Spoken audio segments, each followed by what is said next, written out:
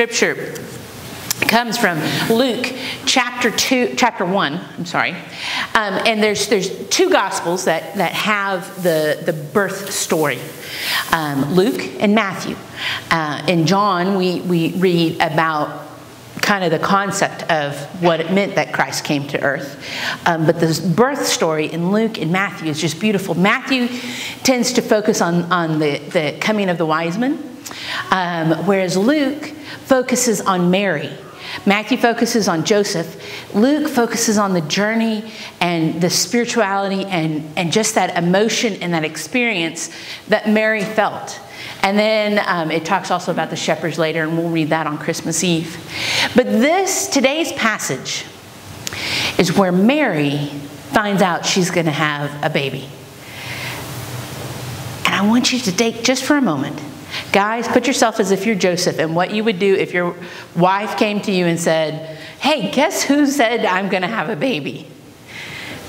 And ladies, put yourself in those shoes. If an angel came to you and said, you're going to be pregnant, and you'd be like, what? Wait a second. And hear the words that the angel says as if he's speaking them to you. This is Luke chapter 1, verses 26 through 38. In the 6th month, God sent the angel Gabriel to Nazareth, a town in Galilee, to a virgin pledged to be married to a man named Joseph, a descendant of David. The virgin's name was Mary. The angel went to her and said, greetings, you who are highly favored. The Lord is with you. Mary was greatly troubled at his words and wondered, what kind of greeting could this be? But the angel said to her, do not be afraid, Mary. You have found favor with God.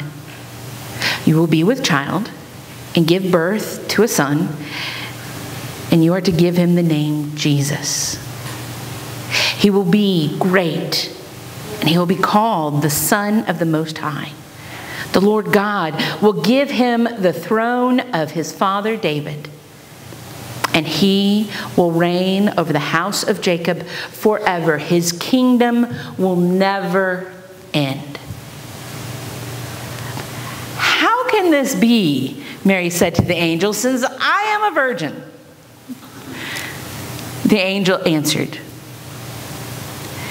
the Holy Spirit will come upon you, and the power of the Most High will overshadow you. So the Holy One to be born will be called the Son of God. Even Elizabeth, your relative, is going to have a child in her old age, and she, who was said to be barren, is in her 6th month. For nothing is impossible with God. I am the Lord's servant, Mary answered. May it be to me as you have said. Then the angel left her. This is the word of God for the people of God. Thanks be to God. Let us pray. Dear gracious Lord, Holy Spirit, wow, what an imagery. What a concept of what's going on there. Father God, we, in many ways, sit in Mary's shoes and wonder what's going to happen in this world. We see things and we get scared, and we're waiting for you to say, do not be afraid. I got you. Nothing's going to happen that I am not a part of.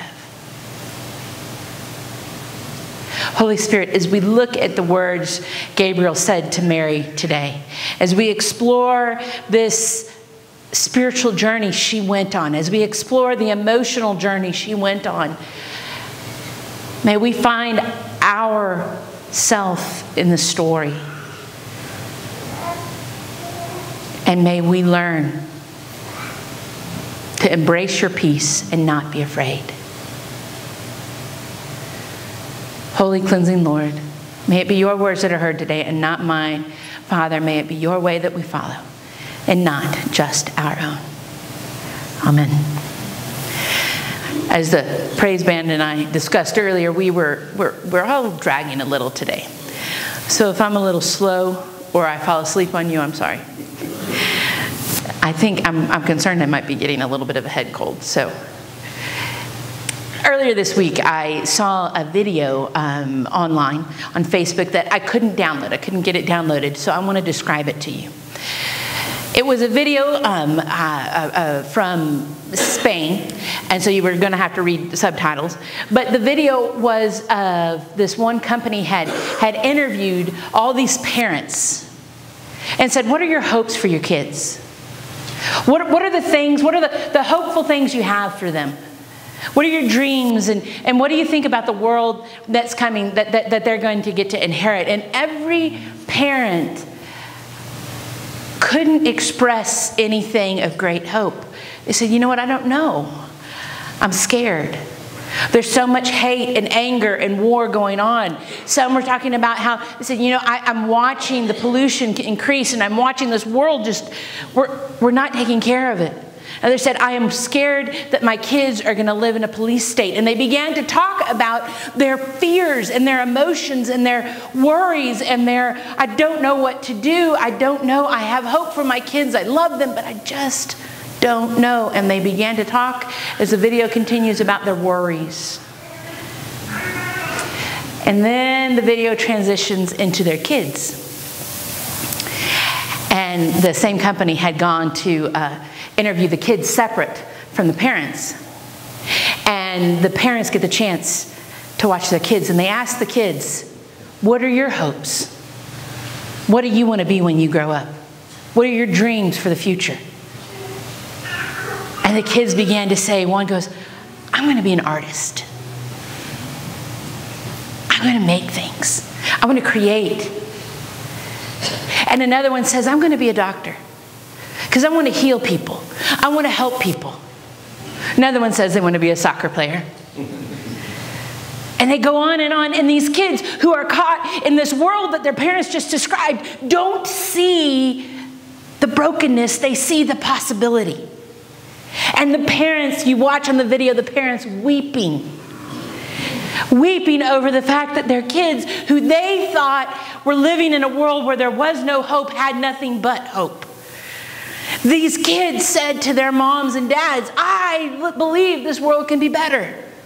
I believe there is the possibility of peace and hope in the way they talked about their dreams. And I watched that video and I cried myself. Because I thought, I feel that same way. I look at the world and I see all the brokenness. I see the hurt and the hate. I see the anger. I see the fact that somebody out of hate decided to go shoot up a place in California. And then in response, somebody decided to go burn a Muslim mosque. I don't know if you heard that this week, but somebody decided to firebomb a mosque because they were mad about the San Bernardino thing. And I ache because I'm angry that hate does not heal hate. You don't attack somebody else simply because they attacked you. And I see these things in the world and I feel like that parent, even though I'm not a parent of a person, I am of a dog now. And to him, everything is great as long as I'm home. And I see that and I feel like those parents and I say, God, can there be peace? Can there be hope? Can there? And then I look at our kids. And I see the joy and the laughter. And I believe there can. Then I see the look on the face of the men and women at the toy giveaway saying, thank you. You gave me hope that it could be a little better this year. And then I see the fact that this community will come out in droves to care for others. And I say, maybe there is. And then I reflect on Mary. You see, Christ came into the world as a child at a time not unlike ours. You see, the world we live in now, where we might feel like it is all collapsing and falling apart, is the same kind of conflicts that have been present and spiritual brokenness that has been alive and around ever since the first human took the first breath. You know, we didn't emphasize it there in the reading earlier, but it talked about how Cain and Abel are Adam and Eve's children, according to Scripture. And Cain we said Cain turned from the light and Abel embraced it. Literally what happened is they were brothers that were fighting, and Cain murdered Abel because they disagreed over land ownership. So from the very beginning, this brokenness and spiritual and emotional hate and hurt that we see present in the world today, that we see countries warring over, that we see people fighting over, was there. And God has always been involved in trying to heal it and saying, here's my light, here's my hope, here's my peace, take it, and saying you have the choice to embrace it or not. And so it was that kind of culture, that kind of world in which Mary existed. Now, we'll take a moment. Let me paint a picture here. So, Mary is a young woman, and we've always emphasized, many people always emphasize her youngness, her teenagehoodness. But if we keep in mind, until recently, you were married by 2021. Until the last 50 years. Obviously, I missed that mark. But, you know, whatevs. But you were married very young. I mean, even go back to our grandparents, maybe our great-grandparents. They were most likely married by 18, if not sooner. And it wasn't looked down on as much. So the fact that she was young, important to note, but not as important as maybe we would think today. And so here's this young girl, and she lives in a small village. Nazareth is itty bitty, or up there in Galilee, and it's probably, I'd say, let's say Fort Supply. It's just a small town. Most of the people that live there are construction workers. They're carpenters. That's why, obviously, that was the trade that Joseph had. And they are most likely working at this time. They are probably all Jewish citizens that have now they are occupied by the Roman government. They are living under the oppression of the Roman government, who is saying, you can continue to live on your land as long as you pay us tribute. As long as you do what we say, we won't kill you, and give us plenty of money. Just FYI, that's the same thing that ISIS is doing in the Middle East. They are threatening to kill people if they don't pay tribute and taxes. Say, we'll let you live as long as you pay us money, and as soon as you don't pay the tax, they'll kill you. And so that's kind of why they're able to take, they've taken over certain areas. Just to kind of give you that connection in the two cultures. And so here's Mary living in this world. They're trying to make ends meet. They have to pay out taxes. They're most likely, as carpenters, this whole community is being forced to work to rebuild some sort of Roman something in a neighboring town. And they are being, if not forced labor, at least being paid, but it's not labor that they're choosing. They're kind of, again, one of those, well, you can work for us, or you can work for us type things. And so there they are, in the midst of all this, and it is getting more and more difficult with every moment. There's the Pharisees who are saying, hey, look, guys, let's just bow our heads, do what they say, eventually they'll go away. There's the Zealots who are saying, pick up arms, let's go kill all the Romans in the name of God. And then there's the everybody else. Mary's one of the everybody else's. She says, look, I don't want to live like this anymore, but I don't feel it's right to kill. And they have reached a point, the whole culture has reached a point at which they're at that breaking point. They're at that point where they know that going to war with Rome to set themselves free is not a viable option. But they also know that maintaining this kind of situation is not healthy either. They also know that there's more to this than simple territorial fighting. There's more to this whole situation. Most of all, God knows this. You see, God sees that the reason why the Roman government has controlled these people is because the Roman government is broken. The people running it and leading it are spiritually broken, and they are focused on territorial gain. They're focused on spiritual and emotional oppression and control. And while at the same time that they have that struggle going on, God also knows that the Jewish people are broken and are needing hope. They're needing something more than just turning the tables and putting the Jewish people on top and the Roman people on bottom. They're needing peace. They're needing relationships to be restored. They're needing hope. They're needing to know that I can learn to love my enemy. I can learn to grow closer to God through following His way. And so Christ comes. God comes and He says, here is this one young woman. And I think there is a significance, the significance to the youthfulness of her is that she hasn't dealt with enough of the brokenness and the corruption of the world to be discouraged. Her heart isn't cynical yet. I don't know about any of you, but sometimes I feel like my heart can be a little too cynical.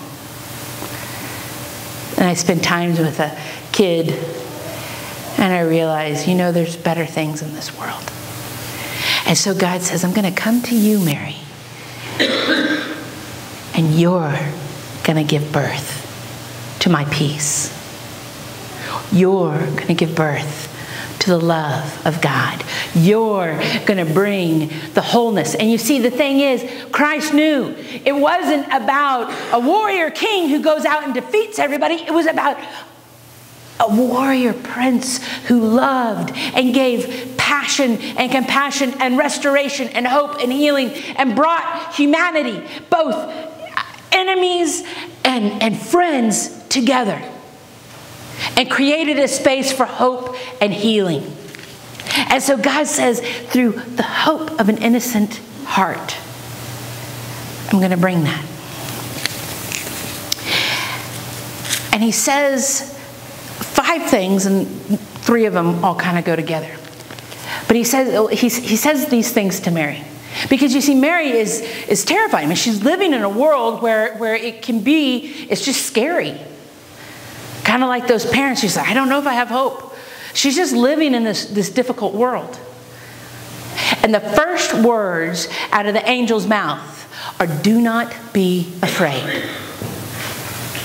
Now, obviously, part of that is kind of like there's this big angel hovering over you in the room, and I would be scared, maybe have wet my pants or something even. I mean, like, I actually think if the angel showed up in my bedroom, Buddy would look up and, okay, I'm going back to sleep, because that's kind of how he is right now. And there he is. Of course, she's scared of that, but there's another piece to this. He's saying, do not be afraid.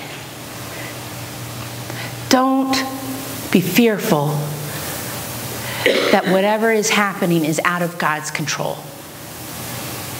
You see, those are the words. If He's saying to Mary, I got you, I feel like He's saying the same thing to us, that we cannot live in a world of fear.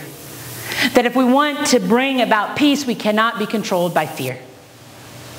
And so He says to Mary, do not be afraid. I got this. This is God. And He says to us, do not be afraid. This world may be difficult. This world may be dark right now. But I got this. I'm in control. The next thing He says is, a child is going to be born to you, and you're going to name Him Jesus. And He is the Son of the Most High God, and He will take the throne of David. Now, the first thing that you're hearing there is that He is God's Son. So that means that God, who is coming down encased in skin, you don't need to be afraid, because this is God. This is the one who created it all. God is greater than the brokenness in the world, and He's taking David's throne. You see, to the Israelites, David was the ideal.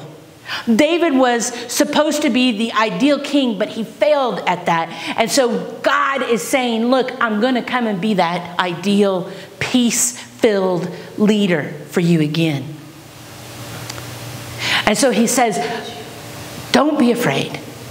Know that I am greater than the brokenness in this world that you are facing. Don't be afraid that because I'm going to tell you you're going to be pregnant. Don't be afraid that your husband is going to go away from you. Know that I will not do something, will not let something happen to you that will cause you to fall apart in a way that I can't pick you back up. And he says, then know that it is God who is in control of this. It is God who is on the throne. It is God encased in skin who is taking over. And then last he says that he will take over and he will bring his kingdom forth, and that kingdom will never end. You see, God says those same things to us today. He says that we need to not be afraid of the brokenness in the world that we are facing, for God is greater. Remember, I preached on that in August and September, that we are to live lives that are greater than the pain and the brokenness in our world. We're to live as if God is greater than that. As if existing in this world, as if embracing God's love is greater and has more control over us than the fear. We have great ability to give in to fear quickly. And I'm watching it happen around our world. But if we truly believe that God is greater, that his kingdom is greater, then we won't embrace it. And the way we can know what is greater than all this pain is by reading through the Sermon on the Mount, Matthew 5 through 7. Because that's where Christ describes his kingdom that will never end. He says that his kingdom that will never end is full of peacemakers, is full of the meek, of the compassionate, of the mercy-filled people who seek to love their enemies and build their life upon that.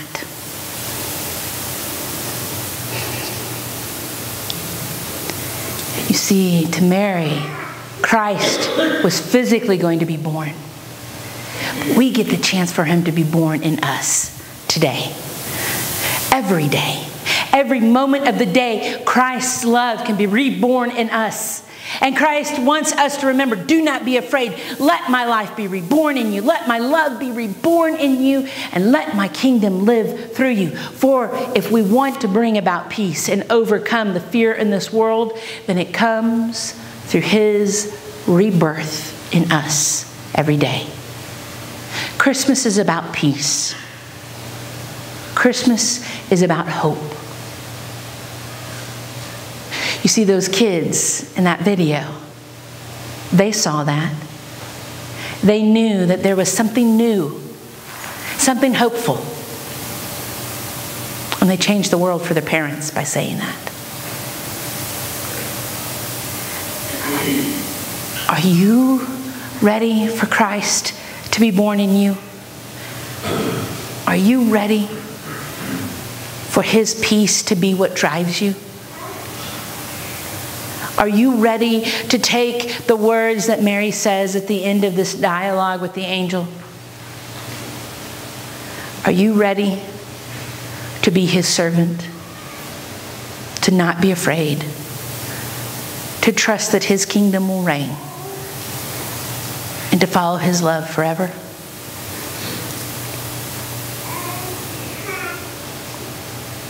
I hope to be. I hope you will as well. Amen.